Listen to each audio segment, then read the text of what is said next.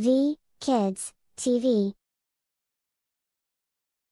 Hey kids, today let's listen to the story, My Friend's Birthday Party. Once upon a time, there was a girl named Lily who received a special invitation to her friend Emma's birthday party. Excited and eager to join the celebration, Lily set out to prepare for the big event. First, Lily headed to the store to pick out a thoughtful gift for Emma. She carefully selected a beautiful book, knowing how much Emma loved to read. With the perfect present in hand, Lily happily made her way home to get ready for the party. In her room, Lily put on her favorite dress and styled her hair. She looked in the mirror and smiled, feeling confident and ready to celebrate with her friend. Lily with her gift set off to Emma's house for the party. Upon arrival, Emma greeted with a warm hug and a big smile. Happy birthday! Lily wished her a happy birthday and handed over the gift, thrilled to see Emma's reaction.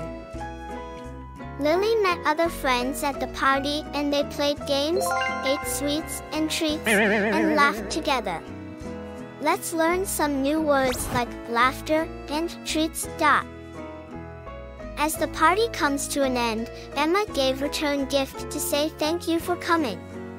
It's always nice to receive gifts, but it's also important to show gratitude. Let's remember that word too.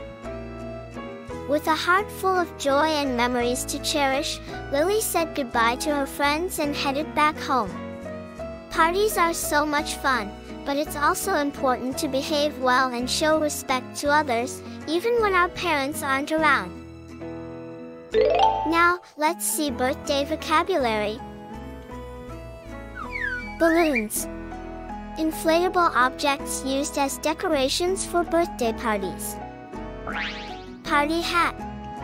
A festive hat worn by guests at birthday parties. Gifts.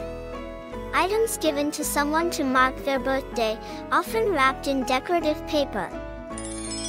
Candles. It's usually placed on a birthday cake and lit for making a wish. Cake. A sweet dessert typically baked for birthdays, often with candles on top. Thanks for watching. Subscribe for more videos.